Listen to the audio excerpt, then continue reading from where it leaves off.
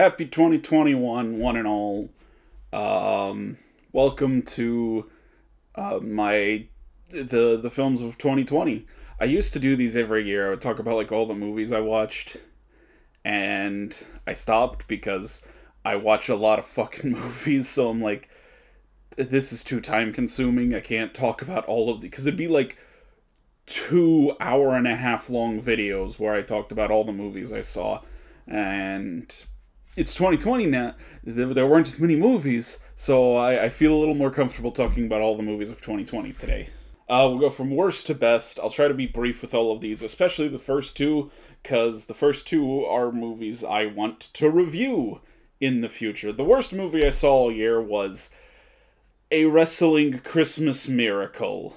That's right, there's kind of a sequel to A Karate Christmas Miracle.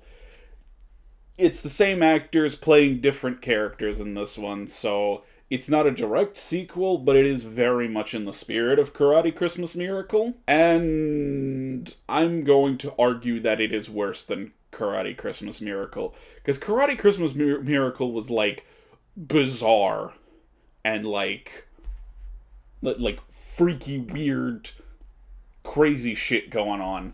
Wrestling Christmas Miracle is pretty tame in comparison, and it's also just not very good. Don't want to give away too much, because I probably will review it this upcoming Christmas, since I reviewed Karate Christmas Miracle. Only makes sense. The one thing I'll say, the plot in Karate Christmas Miracle at least revolves around karate. You know, kid has to get his black belt before Christmas. In A Wrestling Christmas Miracle, wrestling is barely... Wrestling has nothing to do with the plot. Like, you could take wrestling out of this movie, and it'd be pretty much the same. Don't want to spoil too much since I might review it, but just so you're aware, the worst 2020 movie I saw was A Wrestling Christmas Miracle. A step above Wrestling Christmas Miracle, we have Assassin 33 AD, which is a Christian time travel movie. And it's exactly as fucking wild as you think it is. Cat, get off the counter.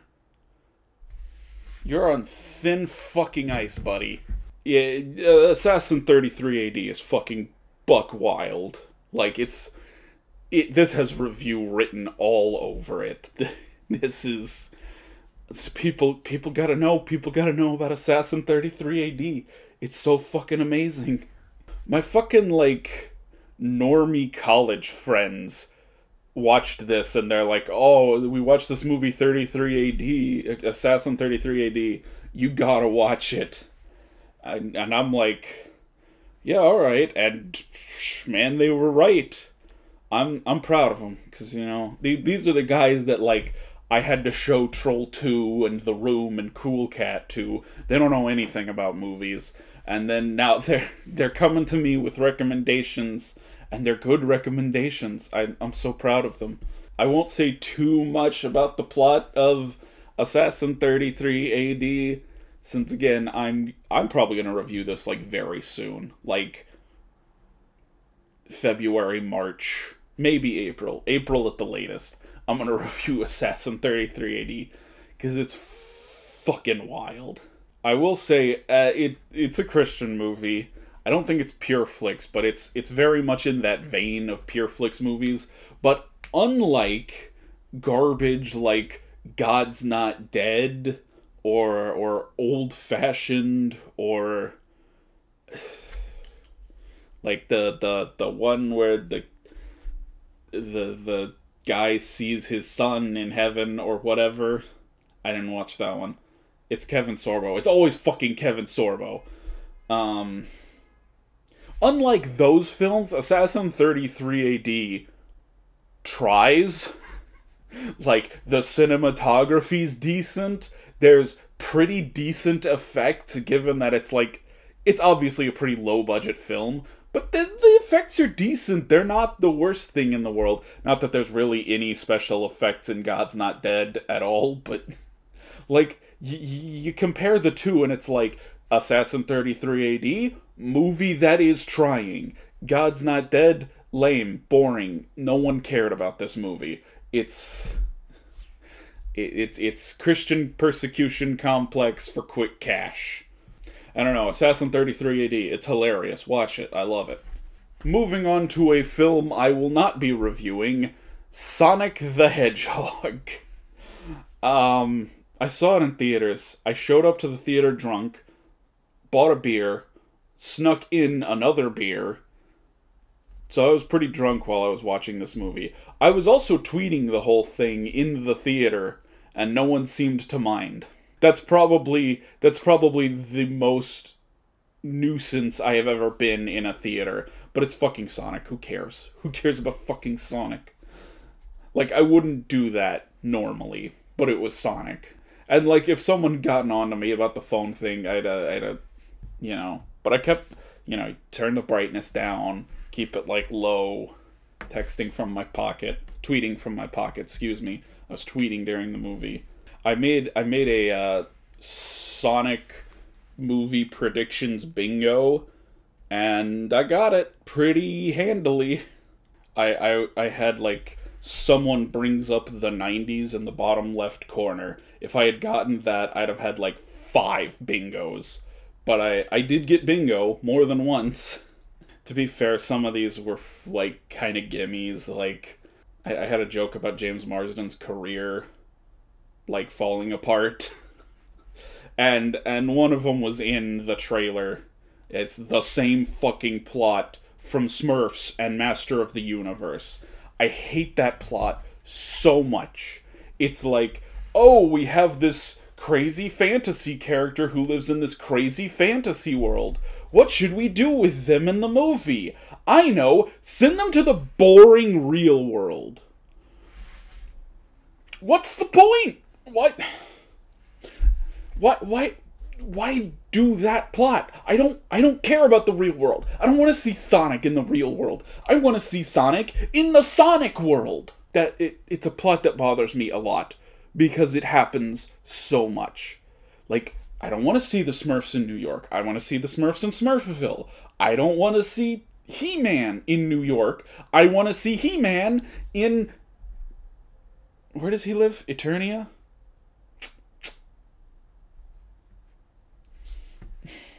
You know, He-Man world. I don't know, I hate the plot. The plot is stupid. I was surprised how many children were in the audience at Sonic.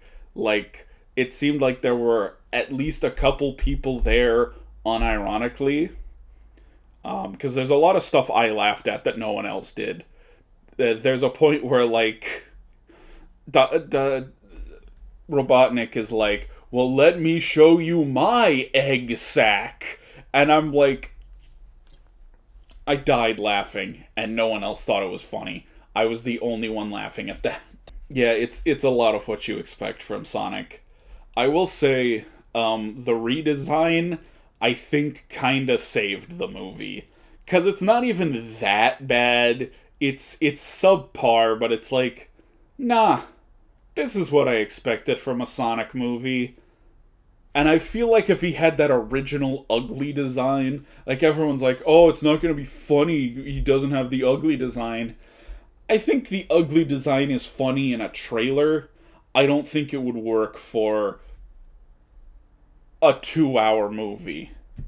That's probably only an hour and a half, but you know what I mean. Like, I would not want to sit through a full-length movie with ugly Sonic, you know?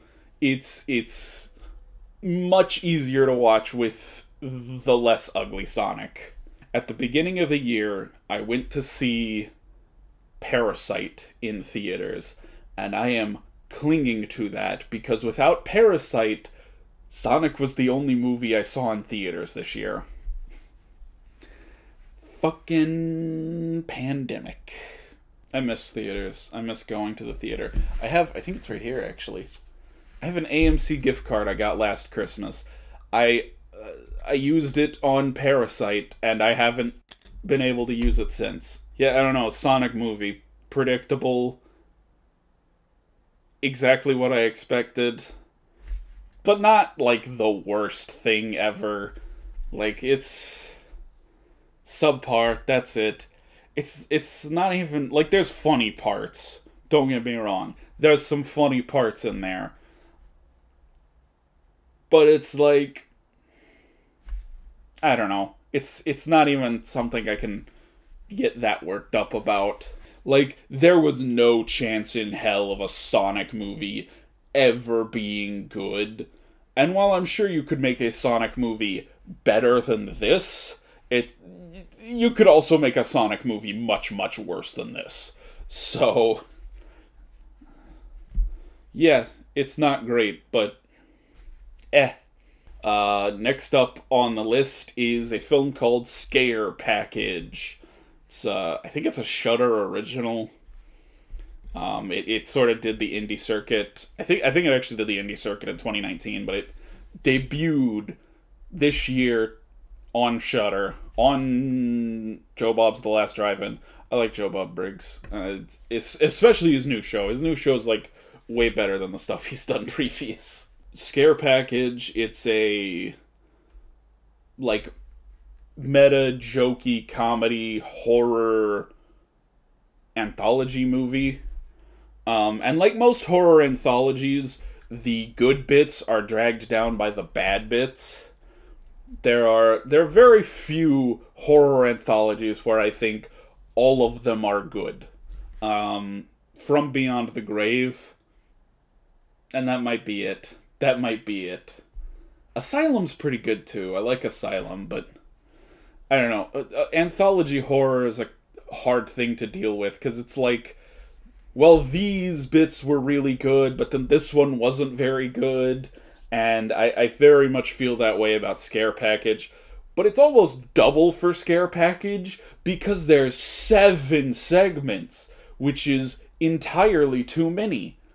Because there's a couple segments I'm like, cut this segment, make this segment longer.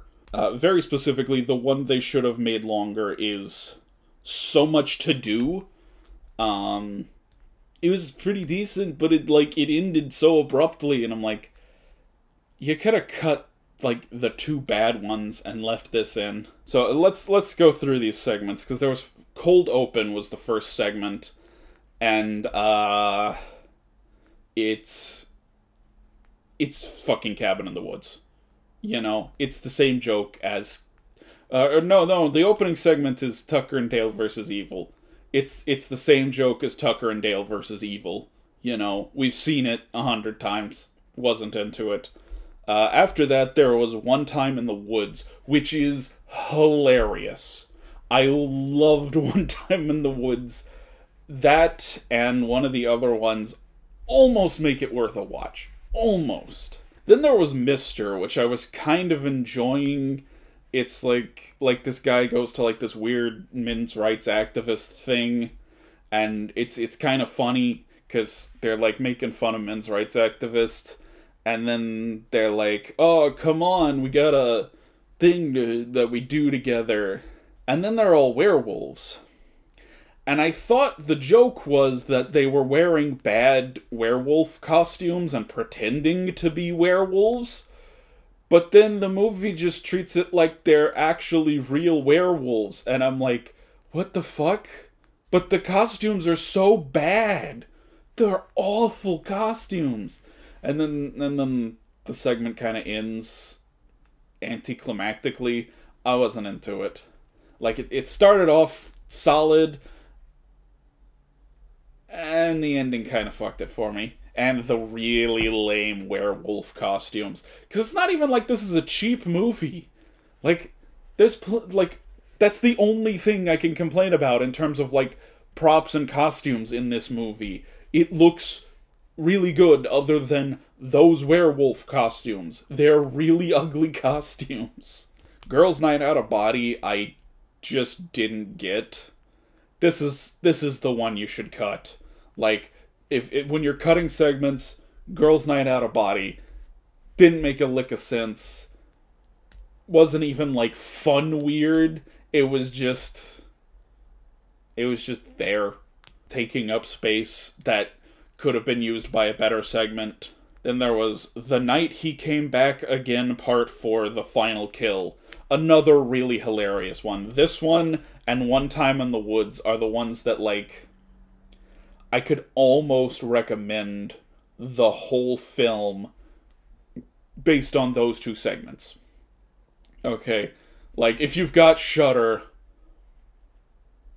find Scare Package and watch just those segments. Just One Time in the Woods and The Night He Came Back Again Part 4. Those are the two really good segments. Then there was So Much to Do, which is the one I think needed more time. Like, it needed to be longer. Spend longer on this one, cut Mister, cut Girls' Night Out of Body, make this a longer segment.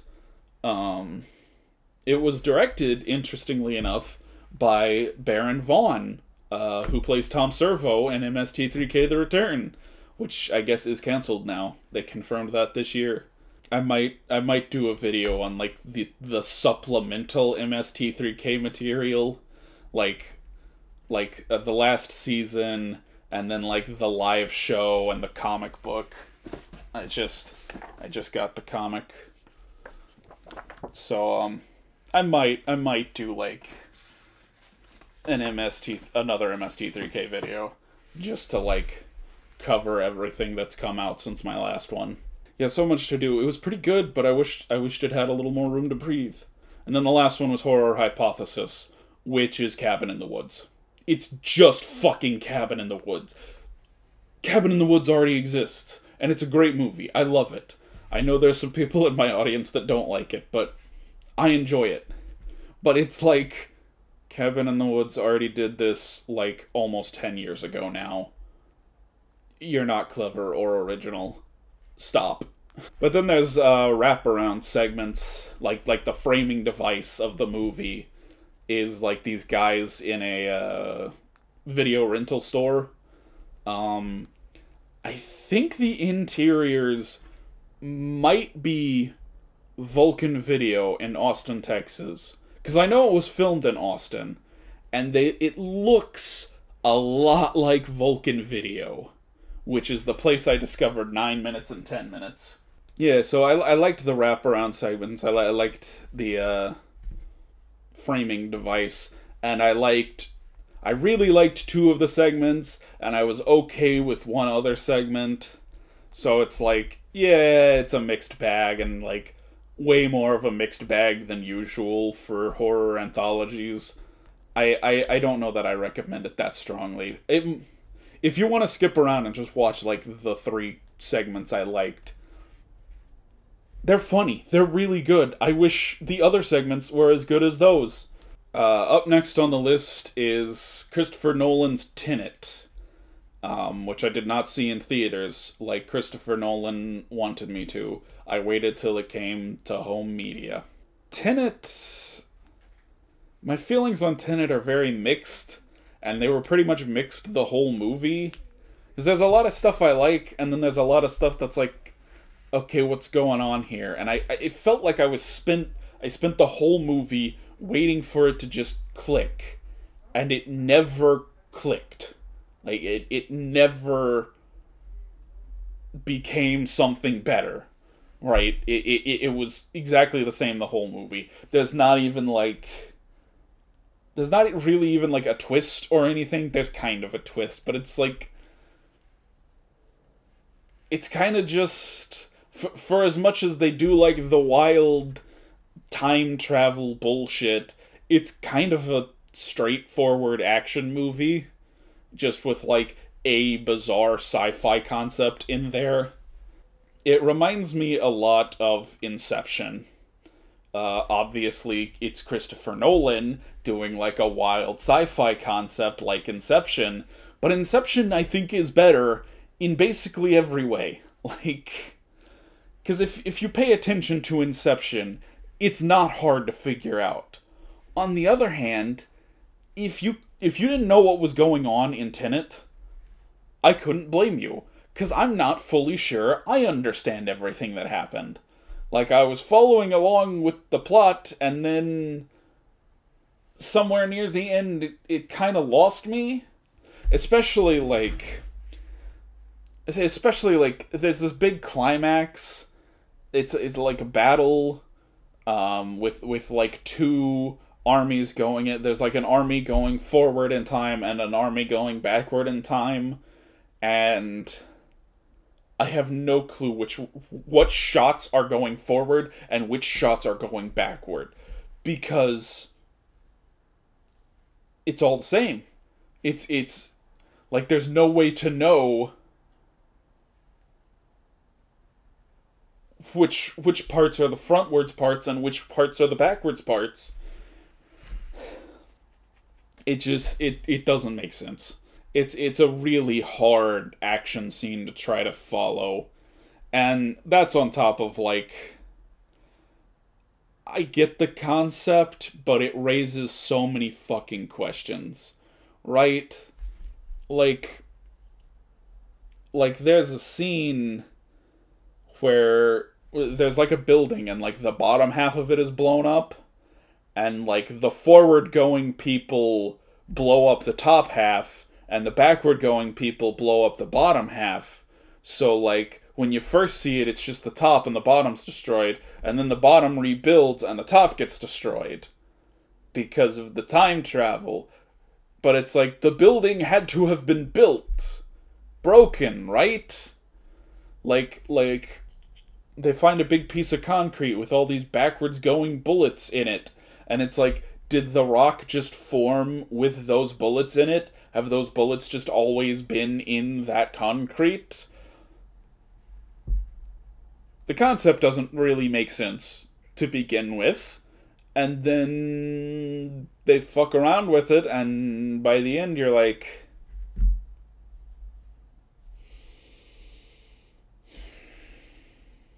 not so sure about this. Not so sure that made sense.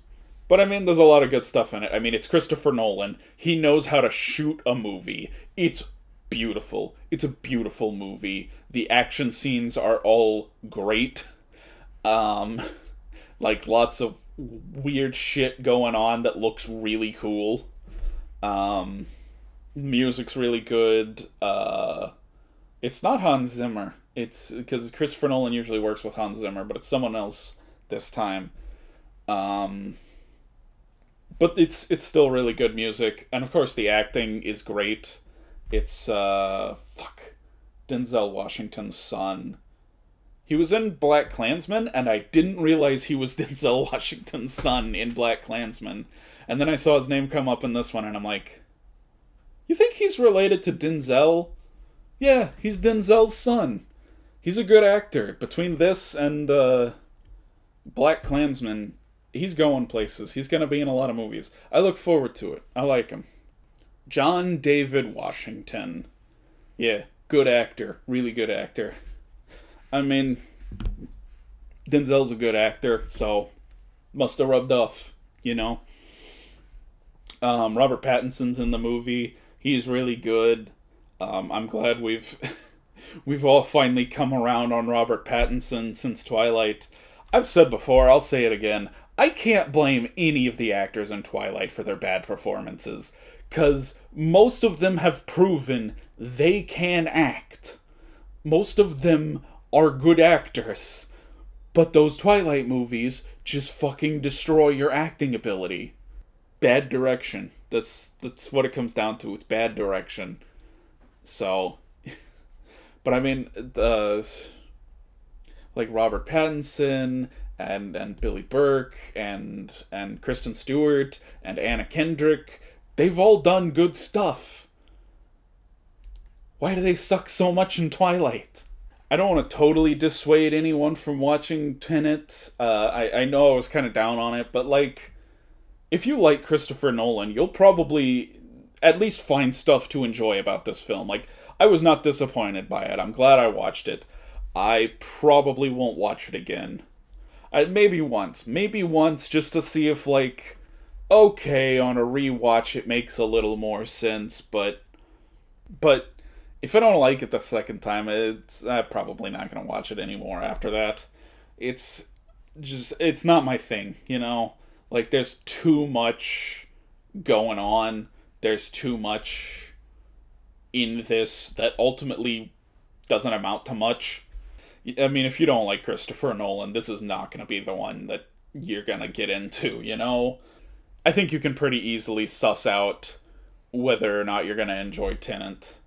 Good stuff in there. Not disappointed that I watched it, but not the best thing in the world. And speaking of time travel movies that don't really make much sense, Bill and Ted Face the Music. Again, stuff I liked about it, but also stuff I didn't like about it. Very mixed bag. It's not as good as the first two. Let me start with that. I really like the first two, and the third one's like, it's not a disappointment. It's not like, oh, this is like so much worse than those others.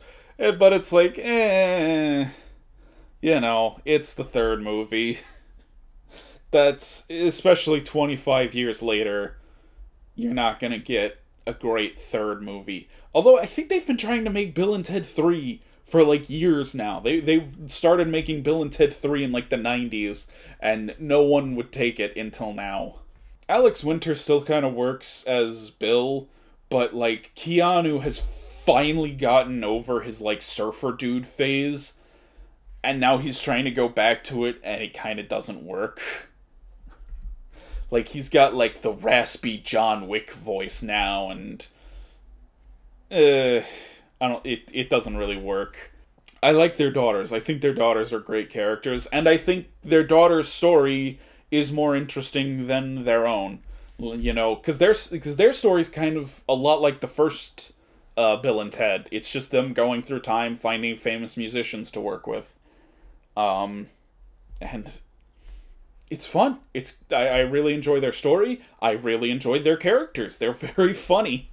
Because I don't know, they're kind of, the joke is like they're just Bill and Ted, but they're girls now. It's funny. It works. I like them. They're very charming. I also really like Kristen Schaal as Rufus's daughter. That's, I mean, choice casting, and she's well written. I like her. I like the character a lot. There's a shot where you see like a hologram of Rufus, and it's clearly like a shot from the first Bill and Ted, and then it cuts away before he starts saying the stuff that Rufus never said, and it is obviously not George Carlin's voice. Like, it is blatantly someone else is doing the Rufus voice. But that's like a shot. I can ignore that. That's fine. I don't care. This is kind of a spoiler. Minor spoiler warning. But if you can't figure it out watching the movie yourself, you're kind of dumb. They project really hard that the people who are gonna sing the song are Bill and Ted's daughters. Like, because the moment they said Preston Logan, I'm like, oh, it's gonna be their daughters. It's not gonna be them. It's gonna be their daughters. Like, immediately, I'm like, it's their daughters. Like, not even a question in my mind that they're gonna do this. I thought maybe they'll do like some subversion with it. They'll be like, oh, everyone thinks it's gonna be their daughters, and then no, it actually was them the whole time. But no, it's exactly what you think it is. I wanted to watch this movie, but I'm like, I can't just get the new Bill and Ted. I don't have the second one, because I also really like the second one. And they had this 3-pack, and I'm like, but I already have Bill and Ted on Blu-ray. But I'm like, get the second one, get the third one. Makes the combo pack worth it. I don't think that's out of character for me to have 2 copies of Bill and Ted's Excellent Adventure on Blu-ray. That tracks, you know? I've got 3 fucking Bill and Ted shirts. I'm wearing my Wild Stallions t-shirt right now. That probably didn't come out on the mic. That's gonna be like way quieter than everything else I said. Yeah, I like Bill and Ted. Bill and Ted Face the Music. It is what it is, you know? If you like the other Bill and Teds, you'll probably like this. You probably feel similarly. Just like, yeah, okay. It's exactly what you expect out of the third Bill and Ted. Like, there's funny moments, there's lots of fun stuff, lots of fun characters, but it's a Bill and Ted sequel 25 years later. what do you expect? Moving into the movies, I would actually recommend Borat's subsequent movie film.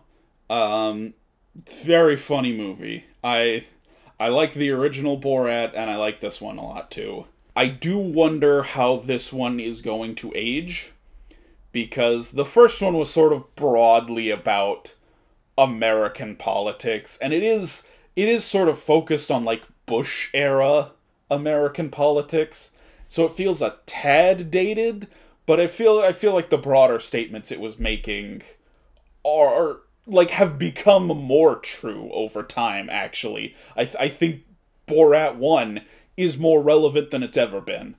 And this one, it focuses real heavily on the Trump administration and the COVID virus, and it's like, how well is this gonna age? Are we gonna look back on this in a couple years and be like, this is dated. This is really dated. I mean, maybe it can work as like a time capsule, show what it was like in 2020. I don't know. Watching it in the here and now, I enjoyed it. Maybe down the line I'll be like, okay, yeah, it's dated. It doesn't work as well anymore. But I mean, I enjoy it now. It's really funny. I don't think it's going to stop being funny. That's the thing. Like, the story might feel dated, but it is a funny movie. So I think it will continue to be funny well into the future. I don't know, I guess I don't have that much to say about Borat's subsequent movie film. It's not as good as the original. The original's funnier, but it is what it is. Like, I thought it was funny. I enjoyed it. Recommended by me. Borat's subsequent movie film. It does feel like they shoehorn in all of the, like, fan service references right in, like, the first 10 minutes. Because, like, in the first 10 minutes, he does, like, a my wife joke, and a wah wah wee wah joke, and he says, very nice. Like, right at the beginning of the movie, it's like, alright, here's the stuff you want to hear. My wife, very nice, wah wah wee wah. Alright, moving on. Just, like, I appreciate that they kind of dumped it all at once. Next up is Color Out of Space. With Nicolas Cage, who's fucking amazing in this movie. Like, this is some of the best Nick Cage acting in a while. He's kinda, I don't know, he's been on the downslope. I always say there's two distinct Nick Cages. There's Nick Cage the actor, who's in movies like Adaptation and Leaving Las Vegas, and then there's Nick Cage the movie star, who's in films like Face Off and Con Air. And Nick Cage the movie star is washed up. Nick Cage the actor is semi-retired. So you don't get a lot of good stuff out of him. But yeah, every now and then, you know, actor Nick Cage comes back. And this feels very much actor Nick Cage. He's playing a part, and he does a very good job of it. It's from the producers of Mandy, which is fucking amazing. If you haven't seen Mandy, stop the video and go watch Mandy. It's a good fucking movie. I really like it. Color Out of Space is a little slower, a little more toned down compared to Mandy. But I don't know, it's still fun. Tommy Chong's in it. This is the best Tommy Chong performance. This is the best I've ever seen Tommy Chong. I love him. I love his character in this movie so fucking much. It's beautiful. Adaptation of an H.P. Lovecraft story. One of the better Lovecraft adaptations I've seen. It's no Reanimator, but Reanimator's not super Lovecraftian, honestly, which is maybe why it works so well. Like, it's less of a Lovecraft story than usual, so it's easier to adapt to film. Yeah, Color Out of Space, it's fun, it's interesting. There's some not very good effects in it. I don't think it's gonna be for everyone, but, like, if you're into horror movies, or like, just looking for like a good H.P. Lovecraft adaptation, yeah, Color Out of Space, it's a good one. It's from a kind of popular horror director from like the 90s, and he tried to do an adaptation of Island of Dr. Moreau, and it like fell apart on him, and he hasn't directed since. This is his first movie since like the mid 90s. I gotta review that Island of Dr. Moreau movie, cause it's a funny movie. It's bad. It's very funny. There's a lot of stuff to make fun of, and it's one of those movies with a great story behind it. And you guys know I love a bad movie with a good story behind it. So Island of Dr. Moreau, definitely on the to review list.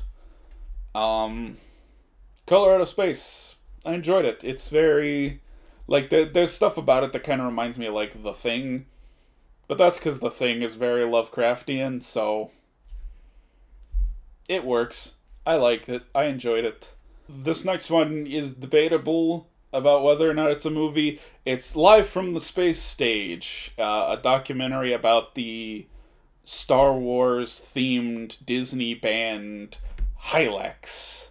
And it is a feature-length movie with very good production value, but it was just uploaded to YouTube. It was produced by the guy who makes Defunctland, Kevin Perger.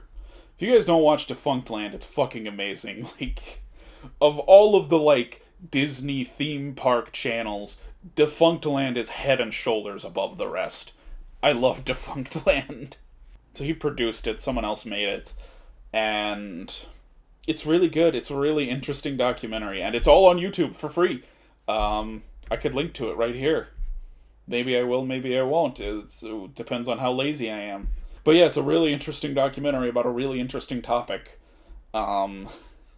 Just like this Star Wars, but like just legally distinct enough, because Disney didn't own Star Wars at the time. This was the 80s. It's like this legally distinct but still very Star Wars rock band. And it looks cool. It looks really fucking cool. I wish I could have seen it. Like concerts I wish I could have been at. Hylax. I that's like top 10. Nowhere near number 1. There's a lot of classic bands I'd like to see. But Hylax, I'd be interested in seeing. Yeah, I don't know what else to say. It's an interesting documentary on a crazy topic. Go watch it. And of course, my number 1 movie of the year, I'm Thinking of Ending Things, new Charlie Kaufman film. Really shouldn't come as a surprise to anyone who's been watching my channel a while. Adaptation is my favorite movie. I love Charlie Kaufman. I love everything he makes.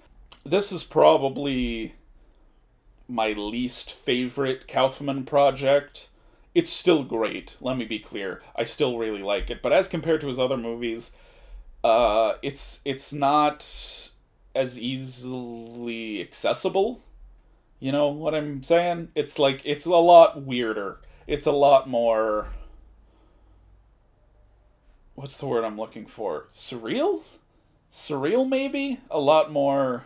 It's not as straightforward as his other movies. Because even, like, his movies are always weird. His movies are always a little strange. Even, like, Synecdoche, New York is a very surreal movie. But I think that one's a lot easier to figure out than I'm Thinking of Ending Things. Which, like, it's not a bad thing that it's sort of inaccessible. Like, you know, it's a movie that gives you stuff to think about. I appreciate that. But it's certainly not going to be for everyone the way, like, some of his other movies, I'm like, this is great. Everyone could watch this and enjoy this. I don't feel the same with I'm Thinking of Ending Things. There's a very specific audience for this movie. It's also not as funny as his other movies. Like, Charlie Kaufman does not get enough credit for how funny he is. He is a very funny writer. Thinking of Ending Things is not that funny. It's, like, there's moments of comedy to it, but it's much less funny than his other films. But those are my two big complaints. Just like, it's a lot more surreal, a lot more disconnected than his other movies, and it's not as funny as his other movies. It's still fucking brilliant. It's still a great movie. Lots to think about, lots of stuff going on in that movie. My friend Michael, also a big Charlie Kaufman fan, we talked for like an hour about like what we think's going on in that movie, what the movie is about, and we were pretty much on the same page. So it's not like that out there, but it's, there's stuff to talk about. It's a smart movie. It's Charlie Kaufman. It's, if you like Charlie Kaufman movies, here's a Charlie Kaufman movie. It's great. I love it. Best movie I saw all year, which is not saying much. I did not see very many movies, but still, great movie. I didn't get to... Soul is reviewing really well, which I thought was odd because it's a Pixar movie, and between you and me, Pixar has not consistently put out good movies since, like, Toy Story 3. They had Inside Out, and some people liked Coco. I thought it was okay. It's better than most of what they make usually, but not that good. But they haven't consistently put out good stuff since Toy Story 3. But then I saw Soul was directed by Pete Docter, who directed Inside Out, and I'm like, alright, maybe that's why it's reviewing so well. Pete Docter knows what he's doing. Because he directed Up, and I think also Monsters, Inc. I might be wrong about one of those. He definitely directed at least one of those. I think he directed both. Pete Docter's the best guy working at Pixar right now. That's just the long and short of it. So, I need to watch Soul. Didn't watch Soul. I didn't watch The Hunt, which I wanted to, because it's directed by Homestar Runner creator Craig Zobel.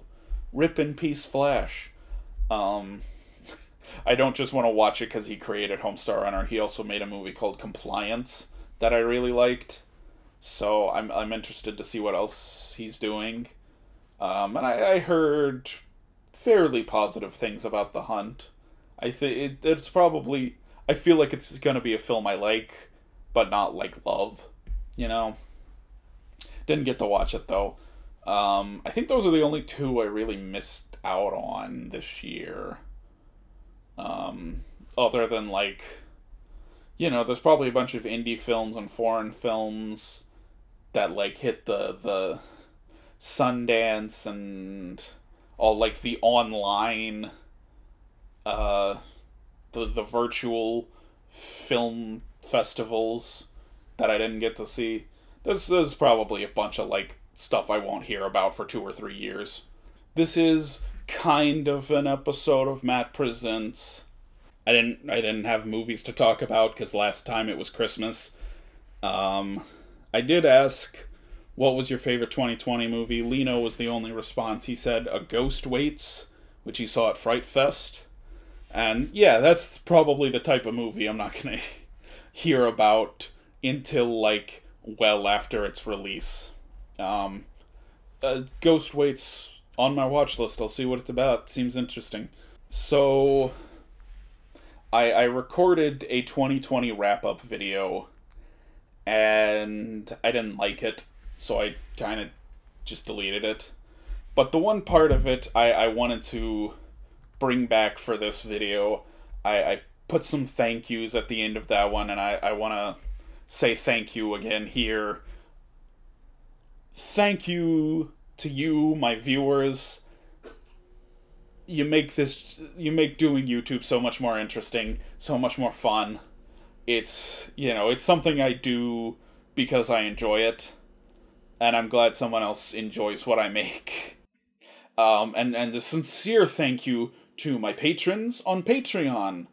It's not a lot of money, but it helps. It's there. I'd rather have something than nothing.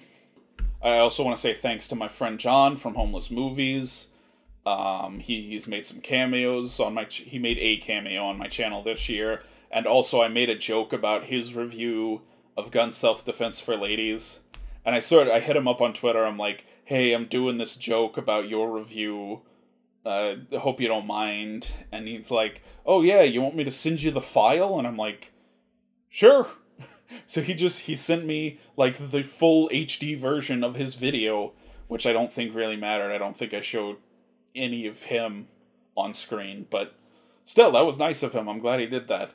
And then later on, he hit me up, and he's like, hey, I'm doing a joke about you in this video, and he made some joke about, like, me jerking off to Caligula, and he's like, oh, I want to make sure that's okay, and I'm like, dude, please make a joke about me jacking off to Caligula. I'm fine with it. That's hilarious. I'm very on brand. And also, I want to say a big thank you to my friend Michael over at Movie Mackle. We did a bunch of videos together this year on both our channels. I think because was he in 2 or 3 of my videos? I don't know. 2 or 3 of my videos he was in, and I was in like a bunch of his videos. We had fun making them. I'm in a Discord server with him and a bunch of other people, and it's been a fucking lifesaver in 2020. So, big thanks to Michael. Big thanks to the other people in that Discord server. They've made this year a lot easier on me. We have a D&D podcast if you'd like to watch it. But we do all sorts of dumb shit. So yes, thank you to all of those people. Thank you to you at home. I hope you have a lovely 2021. Let's move on to the film recommendations for the first movie night of the year. We're going to start off strong with this one. My question for you tonight: what is your favorite non-horror use of horror villains, of horror monsters? Because tonight we have a werewolf action triple feature. Going to start with the Japanese film Wolf Guy Enraged Lycanthrope with Sonny Chiba. Then we're going to watch the ever-classic Werewolves on Wheels. And we're going to end with a movie I love to bits, Wolf Cop. So, I'm going to show those movies tonight, and we'll talk about them next time. Until then, happy 2021.